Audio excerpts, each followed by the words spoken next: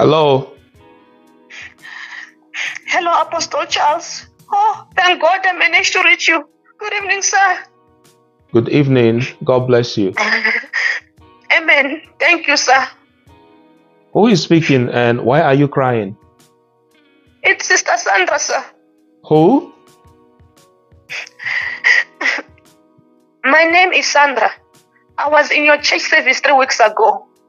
Okay. Honestly speaking, sir, I don't know where to start. As I'm talking to you now, I don't have any joy. I'm trying so hard to become successful in life, but it is as if I'm just wasting my time. I want to be famous, sir.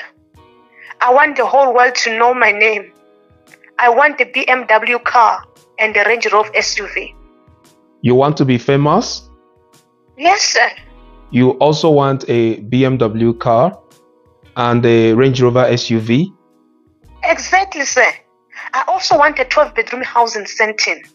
I want millions in my bank account. I also want a holiday house in Dubai. Hey, a holiday house in Dubai? Yes, sir. Some of my mates have made it in life. Please, sir. Please, man of God. I don't understand this life anymore. I don't understand it. Sister Sandra. Yes, man of God.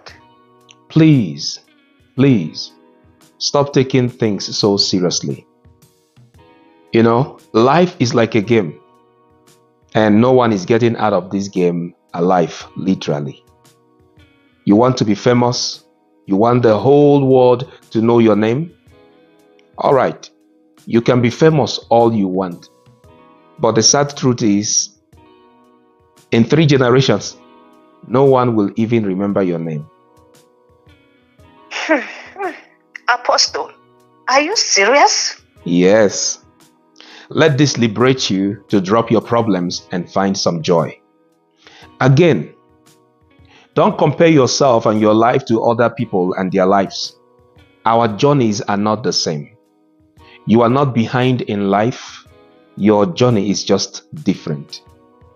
Thank you so much, my apostle. Thank you. Cast your cares upon the Lord because He cares for you. And finally, seek first the kingdom of God and His righteousness, and all these other things you need shall be added unto you. Thank you, Apostle. I feel much better now. My joy is gradually coming back. You're welcome. Remain blessed. Amen. Bye, sir. Bye-bye. Hmm?